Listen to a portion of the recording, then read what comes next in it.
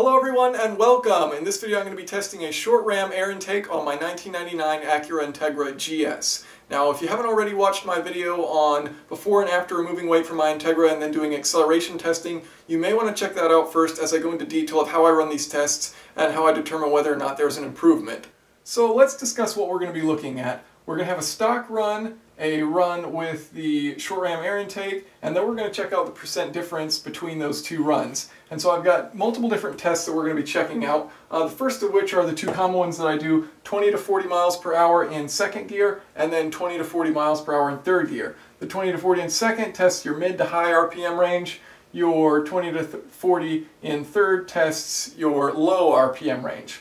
So let's go ahead and look at our 20 to 40 run in second gear with the stock and then with the short ram air intake.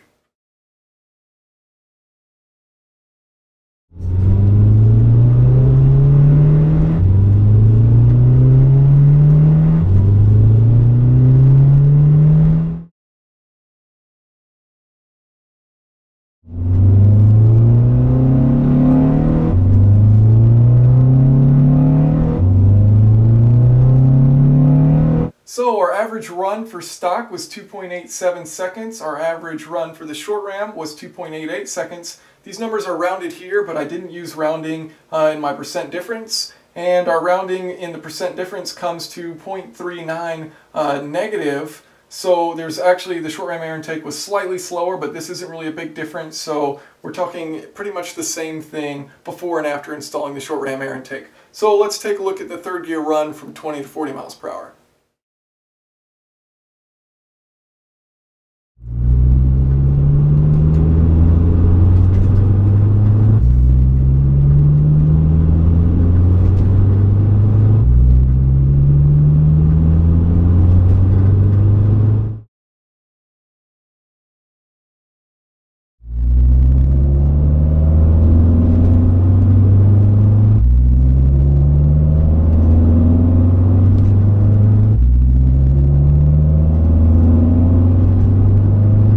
So the stock run averaging 4.43 seconds, the short ram 4.41, and this gives us a percent difference of 0.63, so the short ram was slightly faster in the low RPM range, but once again these are very close numbers, so there's not really a significant difference there. Another thing I should note, the temperature difference between these two runs for stock was 17.2 degrees C, for the short ram is 17.8, so basically I ran the test, installed the short ram air intake as fast as I could, and then went out and ran it again. So the temperature didn't change too much. Humidity went from 56 down to 52.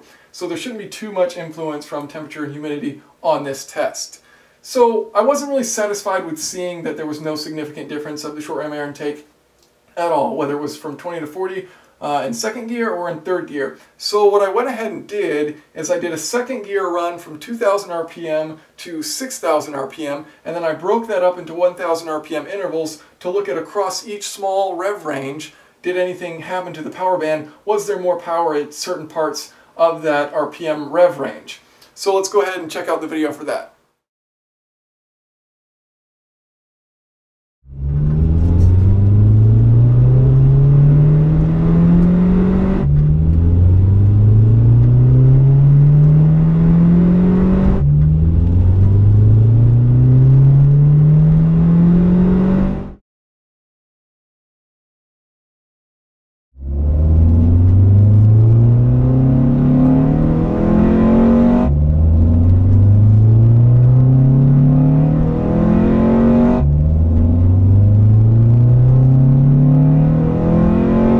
Okay, so here's where we have some interesting results that we can break down by RPM range. So for the low RPM range, stock 1.33 versus short ram 1.32, the percent difference 0.63% faster with the short ram in the 2K to 3K rev range. Our mid rev range, however, was much slower, 3% slower with the short ram than with the stock air intake. And then going into our high RPM range, this is where the advantage of the short ram kind of shined through. So from 4K to 5K, an advantage of 2.42% faster. In the highest RPM range from 5K to 6K, actually a 3.32% faster. So the short ram is improving the high end of the rev range as far as the amount of power you're producing. Now, one thing I will say, which I found interesting with the data, is if you look at the third run from 2,000 RPM to 6,000 RPM versus the first run from 2,000 RPM to 6,000 RPM, it was 1.5% slower. And I think one of the reasons for this is probably the fact that that engine is getting pretty hot after these high rev range runs, and that heat is directly feeding back into the system.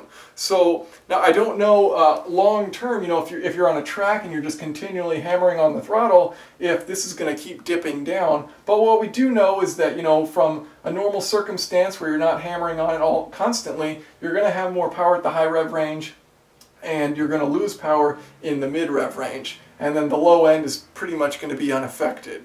So let's talk about some conclusions. When should you use a short ram air intake if you so choose to? Well, for drag cars it makes a lot of sense because you're going to keep your rev range into high RPMs. It's going to be one short run and then you're done with it. For track cars, I also think it's going to make a lot of sense because you're going to be staying in a high RPM range rather than using those lower RPM ranges. Now, you may have heat eventually build up within that engine bay, and that may deteriorate the performance somewhat. But I think due to how high these percentages are, you know, 2 and 3% is somewhat significant for only changing just one small component such as the air intake. So I think it's probably going to be worth it in the long run, even if you do have a little bit of additional heat, if you stay within the high RPM range. Now, what is this short ram air intake not good for? And I think the perfect thing that you would not want to install it in would be your daily driver. You know, you're going to be using your low RPM range way more than you're using your high RPM range when you're just driving around the city, especially your mid-range area. You know, when you want a little more power when you're getting onto a freeway, you're going to use that mid-range, and you're going to be losing power in that situation. So if it's for a daily driver, I'd recommend against using a short ram. If it's purely a track car, it could be a significant benefit. Any questions or comments? Feel free to leave them below. Thanks for watching.